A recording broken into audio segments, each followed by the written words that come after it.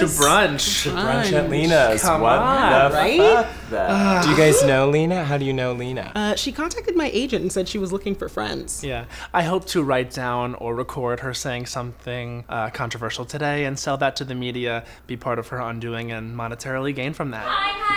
I'm sorry about that. My periods are insane. It's so amazing to have my closest friends here at brunch. But as you know, with me, nothing is ever as it seems. So this is not like a simple brunch. I have been so shaken by this election. It has unveiled the darkest aspects of American culture, and the racist, homophobic, ableist, and xenophobic rhetoric is making me ill. So what do you think I'm gonna do with all this energy and all this rage? I mean, use your writing, Volunteer. use television, you have a television show. That's all a little bit basic. What I ultimately decided on was that the medium for me to express my anger was rapped music.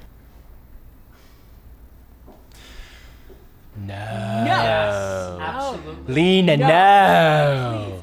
No. Lena Dunham. No. Hey guys, it's MC Pantsuit. My hobby is rap music, but my passion, defending the nation's baddest grandmother. I'm talking Hillary Rodham Clinton. I get upset when people say that Hillary needs to smile. She's the strongest fucking person, couldn't even walk a mile. In the heels of this woman, had to fight her whole life, defending everything she does, to the left and to the right. She's been a lawyer, first lady, senator, plus a mom. Fights for justice since the age of 15. Man, come on. And she did it in a man's world, shatters glass ceilings. Still, all these little bitches will assume she's catching feelings. Fuck that, my girl's a writer, progressive freedom fighter, going up against a dude who's a climate change denier. She worked harder than her man did, still saw her grandkid, and people have the nerve to ask her what her plan is. The plan is to win against hatred and slurs.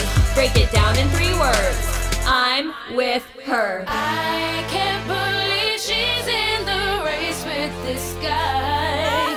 Let's get out and vote or everybody might die. If she said half the shit that this dude had said, best believe her entire career be dead. But she's a woman, so gets treated unfairly. Ain't nothing new, motherfucker, she's Hillary.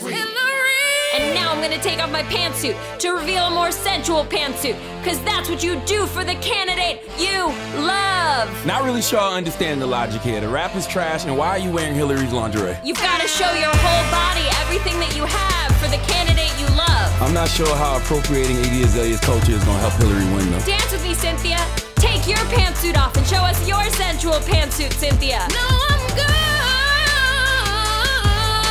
I wonder if I'm actually hurting her chances of winning? Don't forget to vote November 8th. My girl's a writer.